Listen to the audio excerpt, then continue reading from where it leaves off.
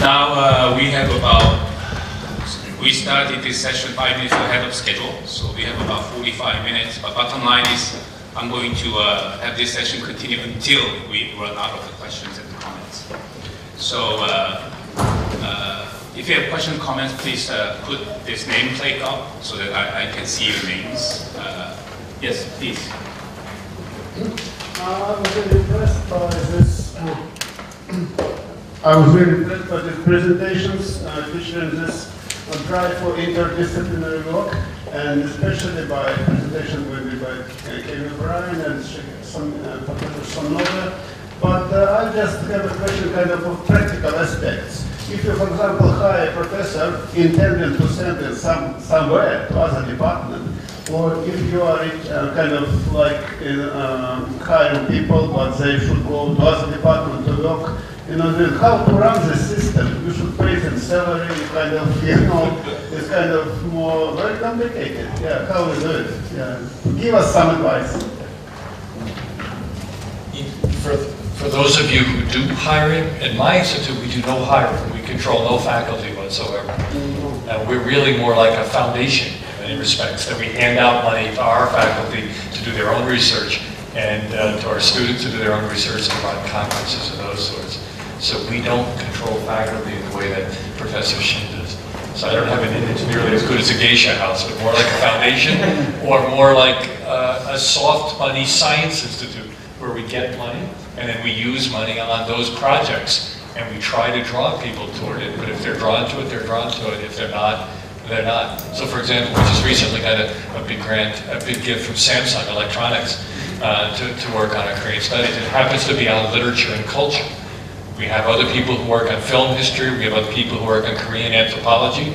Our Korean Study Center now is going to be focused on literature, culture, film, the issues that we have money for and that we have faculty for. It's not going to be focused on politics and economics because we don't have faculty in that area and we don't have money to do it.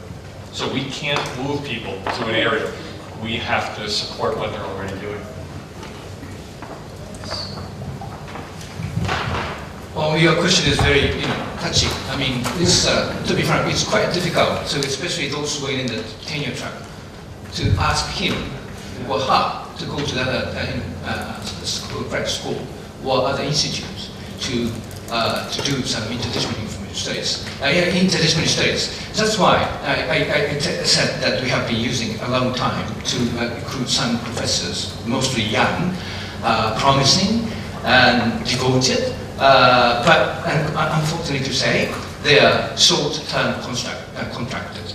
So, there's a kind of distinction between those who are secure and those who are not secure. So, those who are not secure have, paradoxically speaking, have a willingness to do interdisciplinary information studies. So, I've been working with them, not with the older generations. Okay, I don't see any nameplate, but it's too early for us to adjourn. So let me throw one question for everyone on the panel. In fact, to be frank, the presentation were too much about organizational charts to me, rather than talking really about how to go about doing interdisciplinary research. But I came to realize that a couple of people are using the terms. For instance, Kevin talked about Beijing Tsinghua Center as a sort of a venue for where interdisciplinary research could be conducted. And also, Professor Shin also talked about, APARC is different from Center for East Asian Studies because it is more likely to do an interdisciplinary approach. Although I wasn't quite sure what the logic was. And then Professor Sonoda talked about Geisha House. And Professor Myoung-Kyu talked about interface, where different disciplines come to connect with each other. And then Professor Han talked about this interlocking sphere. So we're all talking about something in terms of topos, a venue. But we never talked about how we are going to actually structure or go about implementing this interdisciplinary research. So I would like to focus on how from now on rather than what. If you have any comments, please. Okay, so I thought I was quite clear, but maybe not Professor Chung. Okay, so at least in the United States, conventional aerospace centers, they don't have any their own FTEs like Berkeley, because all the professors belong to their own department, anthropology, sociology, political science, and so on. So that they can work together through maybe projects or maybe some seminars, colloquium, and so on. But then the center doesn't have its own faculty line. But in our case, we do have our own line. That's the main difference. Okay, that's one. The other one, therefore, we can discuss among our own faculty, research fellow, and so on, about a possible collaborative project that people can be involved. Okay, that's why, let's say, if we write a report on North Korea, for instance, then it's not simply written by just different people, but let's say, including political scientists, formal policymaker, maybe other practitioners. We are writing reports jointly together, so that there's one report written by several people from different backgrounds. Well, that's why I'm saying it's more interdisciplinary, not just collection of people, but we are talking and working together to produce one product. Is that clear or still not clear? Let me hear from as well. I can speak to one aspect of the how question, dating back more to my time when I was the head of the Center of Chinese Studies than the Institute of East Asian Studies. I agree, it's difficult to move faculty, but graduate students are a different thing. Graduate students, just to be able to first expose them to all the research going on, to give them a second home on campus rather than their department makes a very big difference. But the most important thing I think I did as an initiative that I would highly recommend doing to draw in graduate students was the day after somebody gave a talk. We do over 250 talks a year in conferences and other things at our institute. Every day of the year they go on. But on some of the bigger ones, or the ones that I thought were hopeful, or people I knew who I could get to do it, I would ask them to stay over an extra day. And on Saturday morning, I would have them come and meet with our graduate students, whoever wanted to, in all of China Studies. And I used to just call it, how I found out what I found out. And the idea was to talk about essentially what came down to fieldwork, methodology, anything that showed people how the sausage was made, that showed people how to do the research.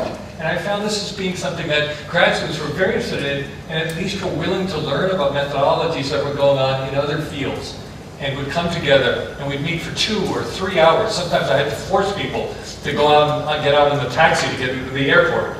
So the faculty enjoyed doing this as well, and it brought together grad students from very different departments, all talking about practical or theoretical or methodological questions that at least exposed them to the other disciplines and how research was done outside their own field that they were hearing about in their own department. Anyone else on the panel? Well, I'm a little bit, I'm regretting that I have used it in a metaphor of Asia House, which might be confusing you. But there might be two ways to promote the kind of interdisciplinary studies. One is project-based or research-based in one. Actually, the Japanese government, as well as other private foundations in Japan, has been dramatically promoting for us to do interdisciplinary studies. So to be honest, it's quite easy for the professors who to get the money by writing some interdisciplinary projects. So even though it's temporal, but they work together and solve together under the same research questions. This is one very simple but very powerful way to combine researchers together to do the interdisciplinary studies on Asia. The second one, as Brian mentioned, Kevin mentioned, we try to share the students to promote, to encourage the professors to know each other. So we just share the child to, not marriage comes first, but having child comes first, and then professor get married. So conducting, creating some interdisciplinary education programs sometimes encourage professors to work together.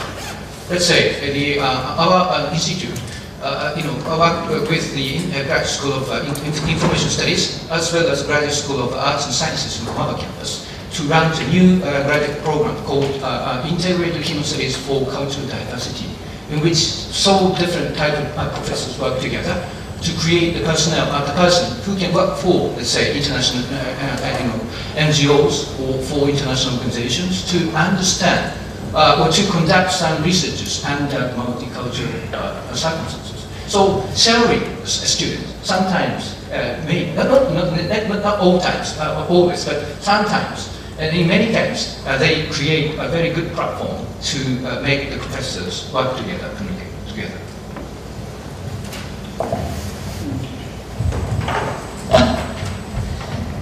Yeah, actually, in doing collaborating research, particularly interdisciplinary research, research institute is very important, rather than the department structure.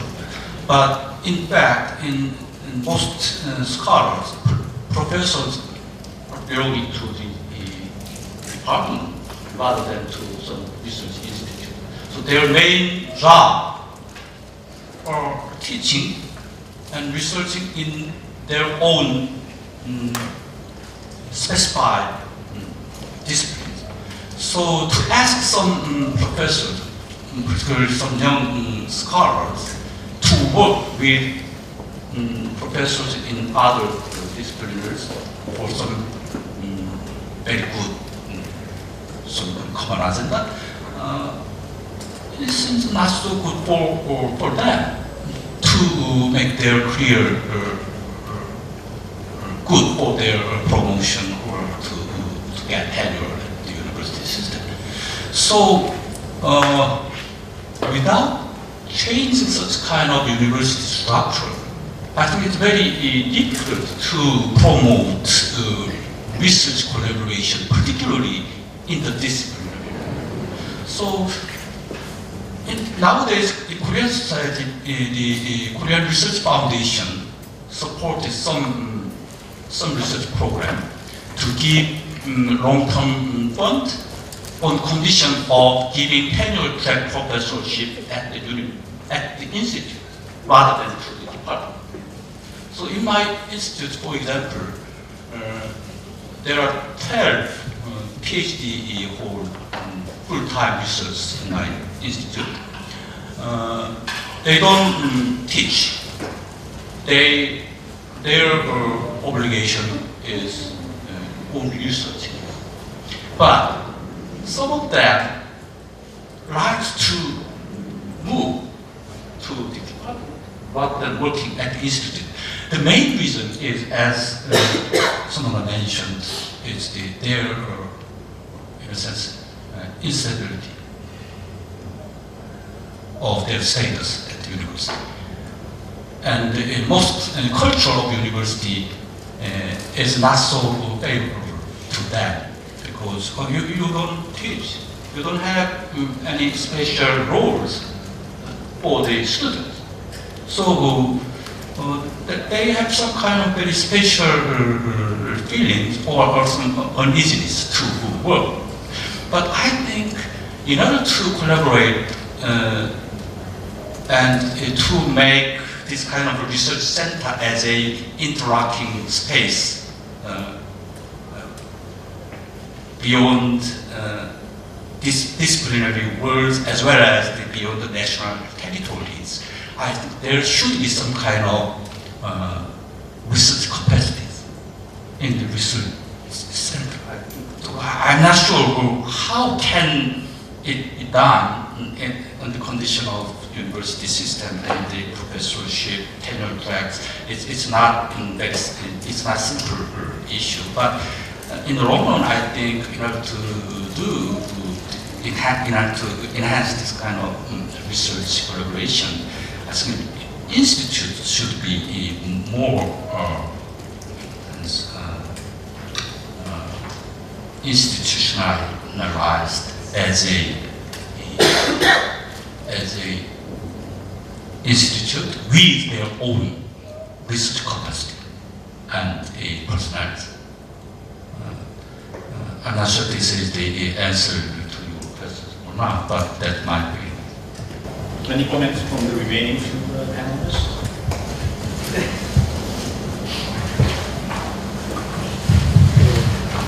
I'm going to give us some introduction on the Asia research track.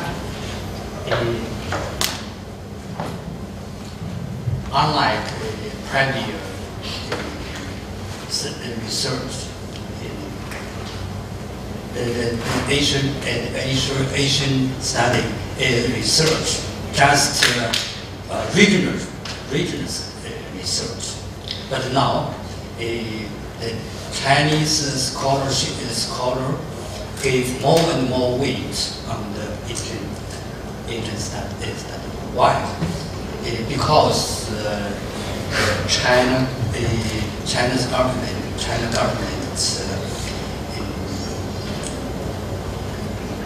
proposed the new neighbor strategy last year.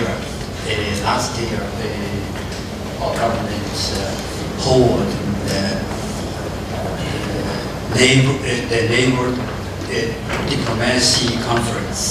That's the first time in the past 60 years.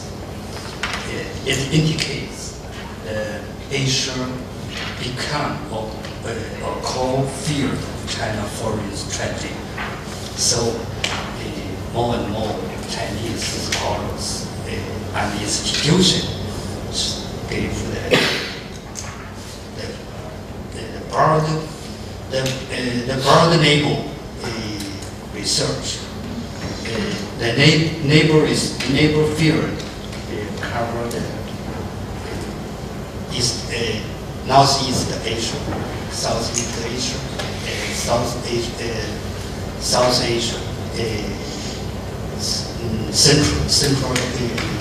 Asia, even Russia and the United States. So in the future, Chinese scholar and the institution have more and more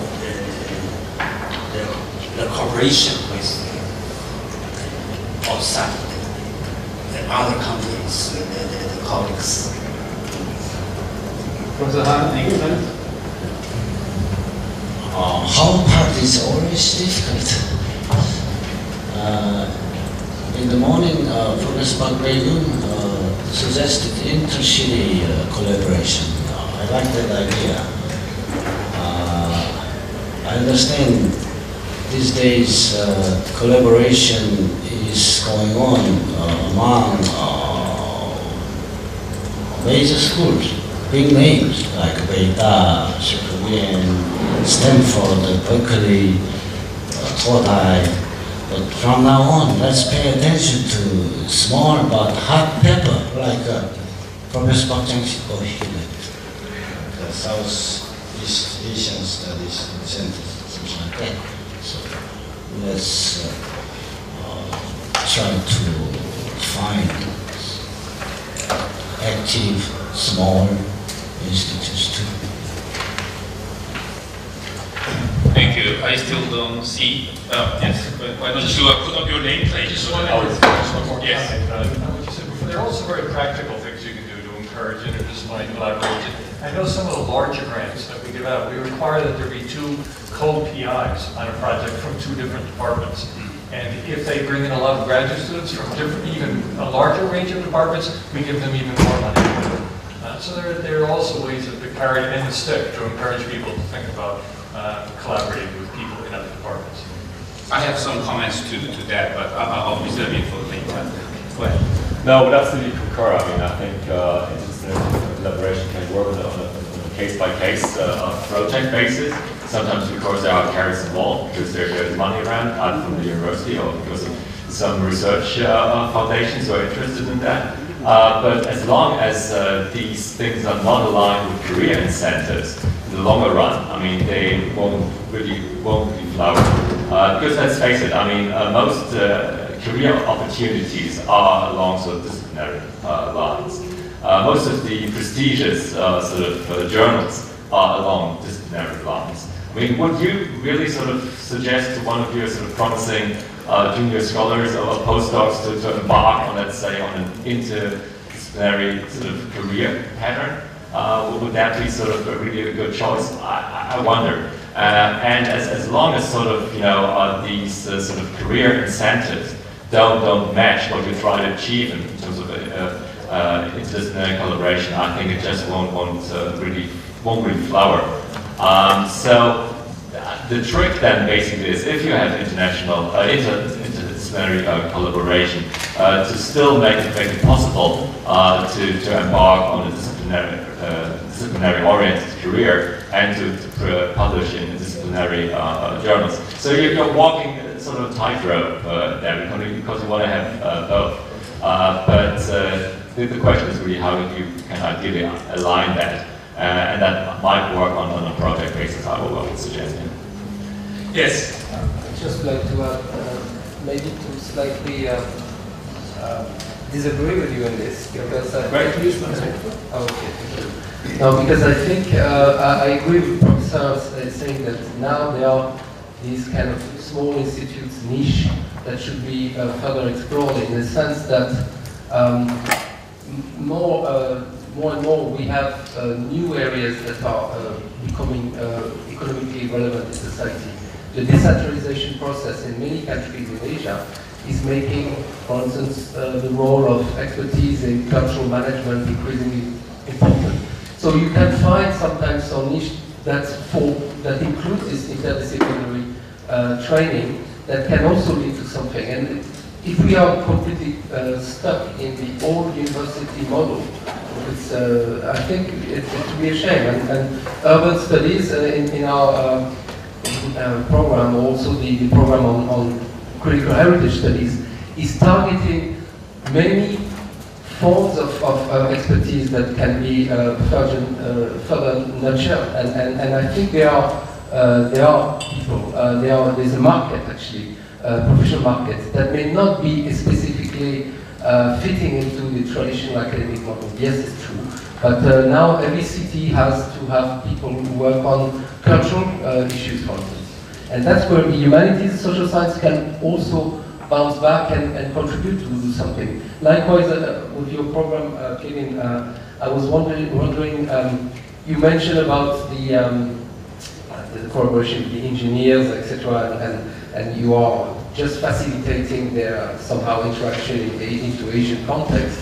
But is there a way to also identify more proactive role for the social scientists vis-à-vis the scientists, with the scientists? For instance, the impact of all these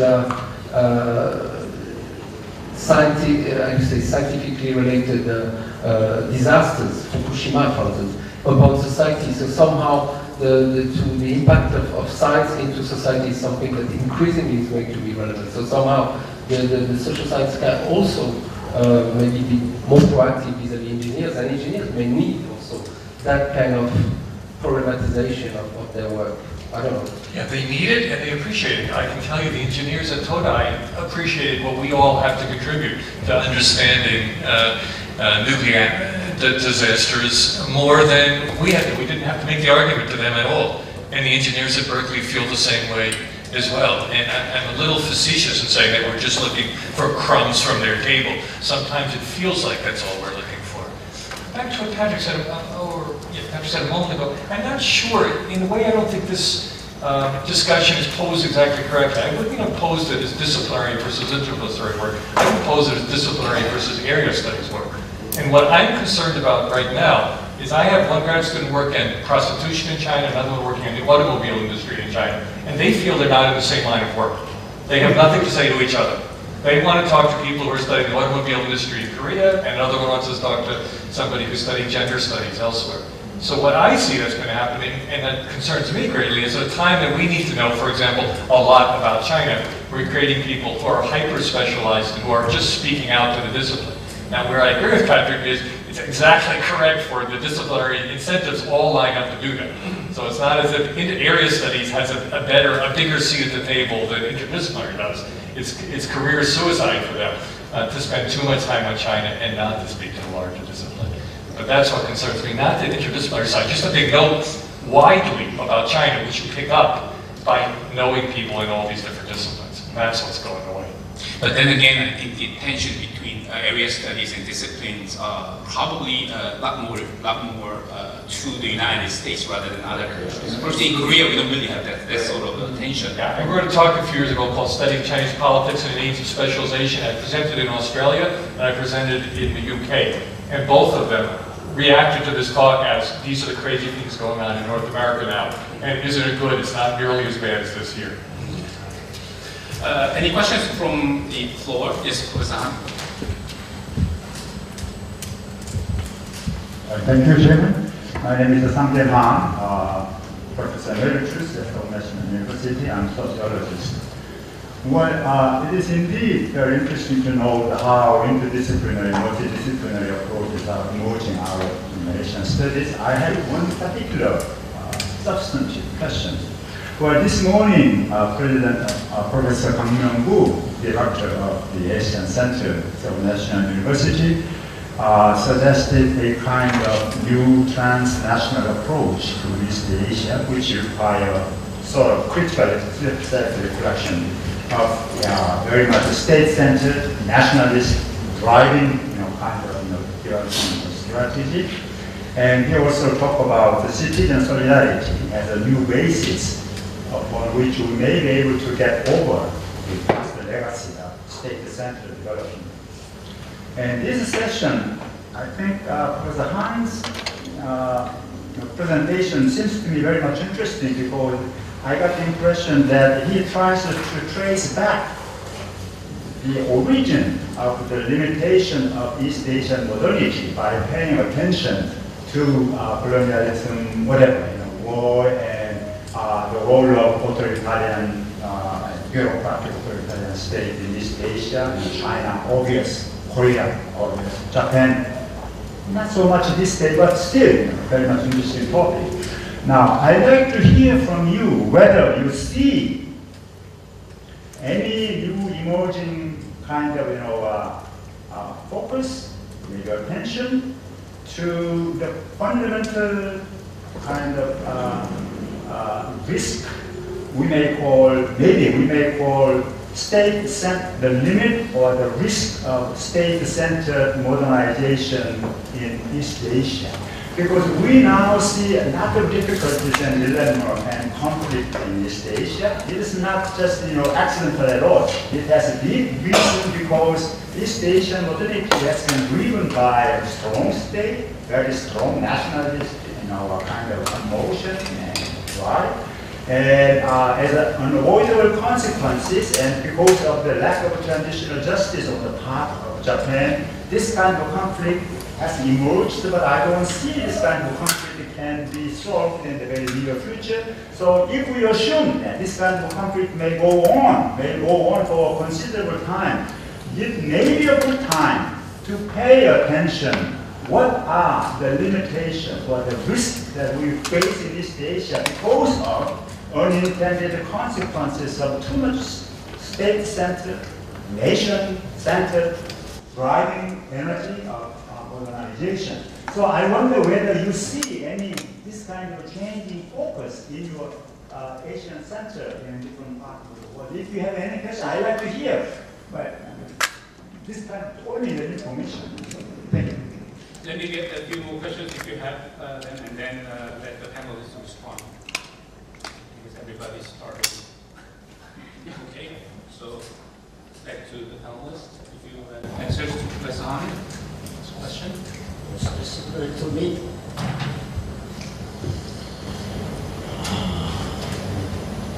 you just understand the past history. How can I foretell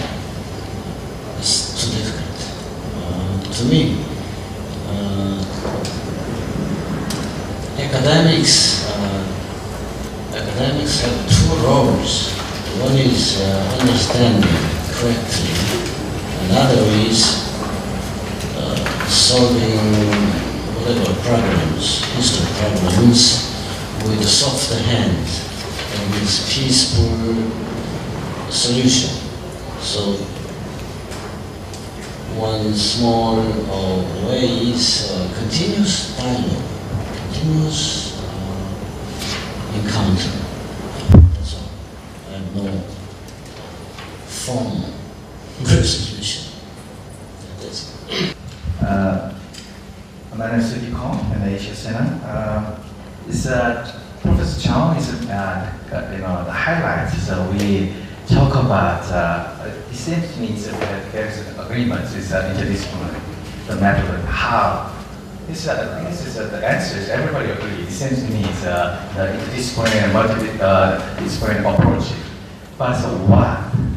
I totally agree. This is very important. So what kind of a topic throughout the research we kind of get some tangible, as things to me. So the Professor Park mentioned the Institute is they have produced some interdisciplinary approaches. So many researchers from the department, various backgrounds, they collaborate doing some research. But it seems to me in case of Asia Center, still we have a thematic approaches we highlighted, but still themes is dominated by this department and discipline still. So we are struggling with how can we solve this. Is what topics really make people work together. So so far we agree with this methodology. So how can we approach this topic? So interdisciplinary approaches. So we agree. With what topic, how, what topics really make people interested in the working together. So we are translating Asia. This is Professor Kang is raised the issue. So I wonder is the Professor Park is say something more. Could you share more the tangible the research topics? The Institute working on this topic. So you mentioned that medicine and other political science and sociologists are working together doing some research. So really, the successful research collaboration. So this is really helpful for understanding the thematic approach, and this is very important for the people to working together for the Asian context. So my question. Thank you. Since I was the one who introduced this interdisciplinary versus multidisciplinary contrast, let me give you what I'm thinking about this topic just for 1 minute. I think, if I take an example with the field that I'm most familiar with, that is China studies. For instance, there are many volumes that talk about China's reform in the last 30 years, 20 years, whatever. But usually the structure of the volume is 1 or 2 editors, and they give out chapter assignments: politics, economy, society, welfare, PLA. I haven't even seen a volume that has 48 chapters in one book. But this is not interdisciplinary, this is multidisciplinary. Yes. Because in order for that to be an interdisciplinary project, I think all these authors should get involved from the incubation phase. There should be a lot of dialogue, discussions from the beginning, from the planning stage, although it is very difficult. Therefore, it is very difficult to see the genuine interdisciplinary outcomes. But I think the solution is therefore is not really in the edited volumes. I think the solution is actually the co-author volumes, like the 4 or 5 people. They actually get involved from the incubation stage through to the publication stage. One good example is actually from my field. It's Doping in Transition. They came out in '98. Quite a few scholars. They didn't really think about a book project from the beginning. They went to Doping, which is a county-level city in Zibo in China. And then they got to know a lot of people there. And then they came up with a team. Of course, this is not really 100% ideal, but that's one solution. that you can sort of resolve this dilemma. Up to now, many of what we call interdisciplinary is actually multidisciplinary. So interdisciplinary research is becoming a sort of euphemism for multidisciplinary research. So, but I know it's a tough challenge. If there is no other comment, yes, Professor to your last mention about the interdisciplinary definition of interdisciplinary. Well, I think if you say, if you try to define interdisciplinary like that, I think it may essentialize the nature of discipline, which is existing so far. Like sociology. Do you think sociologist knows what sociology is? I'm not a sociologist. It's always changing. So that's a problem why we are trying to use the term interdisciplinary. It's a symbol of crisis of discipline. So if you essentialize this is discipline, like sociology, political science, I think we are moving a different way. So that's my comment. No, actually, I differ because interdisciplinary, there doesn't really have inter at this point.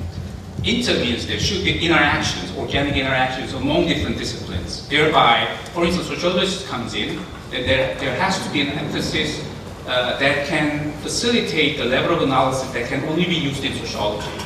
But whether or not that is really the case in real setting, that's another issue. For instance, that reminds me of the contrast between multinational corporation and transnational corporation. What you talk about is more like a multinational corporation, headquartered in New York, and they have a lot of branches across the world. Sort of top-down chain of command, not like transnational. So, but anyway, can we end the session now, or? Okay. So thank you very much. The session is adjourned. Let's give a big applause.